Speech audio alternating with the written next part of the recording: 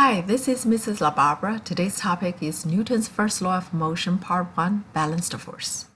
Objectives for today is to know Newton's first law, to understand the meaning of state of motion and the meaning of force, balanced and unbalanced. Be able to determine if an object has acceleration. Newton's first law states, an object will stay in its state of motion unless acted by an unbalanced force. The state of motion just means its velocity. Velocity has two parts. Its vector quantity has magnitude, which is speed, and a direction. So to restate Newton's first law, that means an object will not change its velocity unless acted upon by an unbalanced force. The meaning of force. A force is a vector quantity. That means it has magnitude and direction. The force is describing a push or a pull on an object. For instance, when you're pushing a chair, when you're pushing a car, when you lift someone, you're applying a force. Force can be measured by a spring scale. The unit for force is Newton. A Newton is not a basic unit. Remember the three basic units we have learned? Kilograms, meters, and second. Newton is a derived unit. Derived means by combining the basic units. So 1 Newton is kilograms times meters divided by second squared. The gravitational force or the weight. Gravitational force is how much the force the earth exerts on you. That force of a medium-sized apple is 1 Newton. So similarly, an egg and a golf ball are similar to an apple. They are all about a Newton. We are not very familiar with newtons, but we are more familiar with pounds. So 1 kilogram has 2 pounds. 1 kilogram has about 10 newtons. That means 1 pound is about 5 newtons. You need to memorize these conversions. Say an average person is about 150 pounds. That means an average person is about 75 kilograms. That means an average person weighs about 750 newtons. So you need to be able to memorize this so you can do estimations. Balanced and unbalanced force. If two individual forces are of equal magnitude and opposite direction acting on the same object, then the forces are said to be balanced. Balanced means they cancel. Take a look at this picture.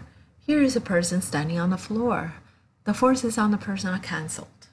The upward force equals to downward force, so the person is not moving. So when only balanced force acting on object, the object is said to be in equilibrium. Its acceleration equals 0. We have talked about equilibrium. Equilibrium means acceleration equals 0, velocity is constant. In this case, it's a special constant, velocity equals 0. The person is at rest. So when is equilibrium happening? When the forces are balanced. Now, when the forces are not balanced, that means the forces cannot be cancelled. Take a look at this physics book. Up and down cancels. The force exerted by the table, pushing it up, and the force from the earth pulling the physics book down, they are cancelled. But there is a leftward force. It's not cancelled. That means this object is not in equilibrium. That means acceleration is not 0. That means the velocity will change. Unbalanced force result a net force. So when the forces are not balanced, the add together is not 0. And that add together is called the vector sum. We have a special name for that vector sum. We call that a net force or resultant. So be familiar with those two vocabularies. We're going to use those a lot. So because it's a vector sum, vector has directions, so we need to pay attention to directions. Let's take a look at this. So here's vector 5 to the right plus 5 to the right. Together you will have 10 to the right. However, if you have 5 to the right plus 5 to the left, then you will have a 0. This will balance each other. Next one, you will have 15 to the right Next one, you will have 5 to the right plus negative 10, because the negative is to the left. You will have a negative 5. That means it's 5 to the left. 5 and negative 5, and so forth. So that's how you'll have vector sum. That's different from algebraic sum, because algebraic sum, these two should be the same. 5 and 5 should be the same. Now let's determine the net force in the horizontal and the vertical direction. So horizontal and vertical should be separate. So here's 3 scenarios, A, B, C. Take a look at the first, A. You'll have, remember we have up as positive, down is negative. So this would be, add them together, will be positive 1200 plus negative 800. So in the vertical direction, you should have 400 positive. Positive means upward. Now in the horizontal direction, there is no horizontal force. So horizontal is 0. Vertical, you should have 400 newtons going up, because again, 1200 plus negative 800. B, horizontal still 0, but in vertical, you have 600 plus negative 800. So you should have negative 200. That negative means downward. So you have 0 and 200 down. In scenario C, up and down cancels because they are the same magnitude but opposite in direction. But there is a left horizontal force. So horizontal is 200 to the left, and vertical you have 0. Another example, analyze each situation individually and determine the magnitude of the unknown forces if the object is in equilibrium. Because it's in equilibrium means all the forces has to cancel if the object is in equilibrium, or sometimes you have a net force. Okay, let's take a look at the first one. First one says it's in equilibrium, all the force cancels. So B has to cancel 200. So B has to be 200 going up. A has to cancel 50 going to the right. So A has to be to the left 50. Take a look at the second one. The net force is 900 up. So basically what plus negative 200 equals to 900? So C has to be 1100 going up, because 1100 minus 900 give you 200. Now this one, net force is 60 left. Since left is in the horizontal direction, so vertical has to cancel out. Since you have 300 up, E has to be 300 down. Now, what has to be D so you can have net 60 to the left? So basically, you'll have D has to be 20, because 20 minus 80 give you a negative 60, and negative means to the left. So D is 20 to the right, E is 300 down. The last one, the net force is 30 to the right. So there is no vertical force. So F and H has to be the same, as long as they are the same. If F is 50, H has to be 50.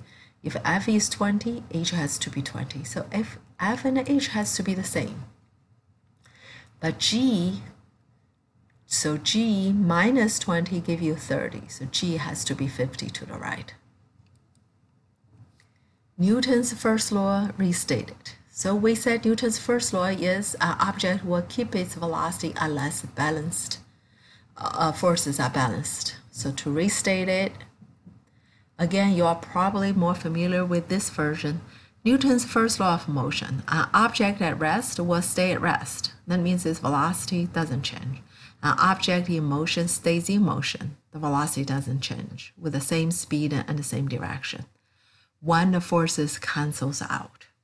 So when the forces are balanced, that's the object is doing. So to write it in the chart, when the forces are balanced, an object at rest will stay at rest. An object in motion will stay in motion with the same speed and same direction. That means when the forces are not balanced, if the forces are not balanced, then the velocity will change. So there will be acceleration. Okay, let's take a look at this example.